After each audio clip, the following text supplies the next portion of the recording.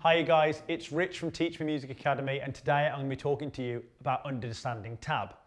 So tab, or tablature as it's also called, is a really common form of music notation that guitarists and bassists use to read music. It's much more simpler than using music score, and it's really simple to get your head around, and I'm here to explain that to you today. So if you were looking at tablature, you'd see it as 6 different lines, and each of those lines corresponds with a string on your guitar.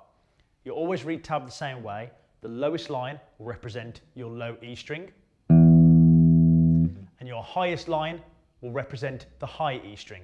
And all the lines in between represent the strings in between. Makes perfect sense when you think about it. When you're reading tab, you'll read it exactly like you would with a book. You'll start on the left-hand side and you'll work your way to the right-hand side. You'll see along the way notes written next to each other. When you see notes written like this, it means that those notes are to be played one after another. If you see notes all written at the same time, it means they're all played at the same time. Once again, dead easy to get your head around. Rather than using music notation to write the notes on the fretboard, we use numbers. It's a really simple system to get your head around. Each number on the string denotes where you'd put your fingers on the fretboard. So if you had a 2 written on the 4th line of your tablature, you'd look at it as if you're looking at your guitar like this, with the low string to the high string, and we'd go 1, 2, 3, 4. So we'd be playing on our G string, and the 2nd fret would be there. So as we said before, we read tab going along from left to right. As we see notes written, we play them. So if we saw the notes 0, 1, 2 written on the lowest line, we'd play this.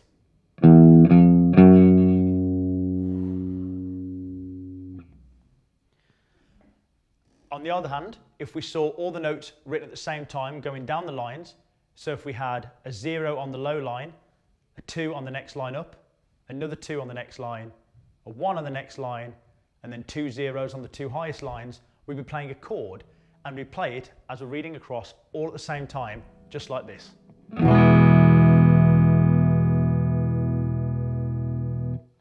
It's a really simple and basic system to get your head around, but it is the cornerstone for a lot of guitarists when they're trying to learn songs.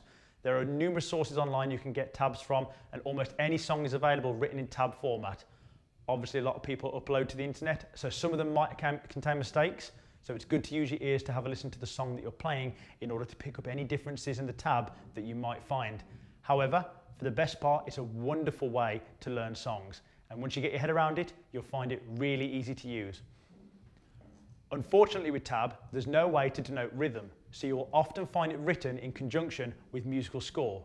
We'll cover that in another lesson, but for the time being, have a little look at tab when you've got the chance, have a little look at it, see if you can play something simple, just like this. And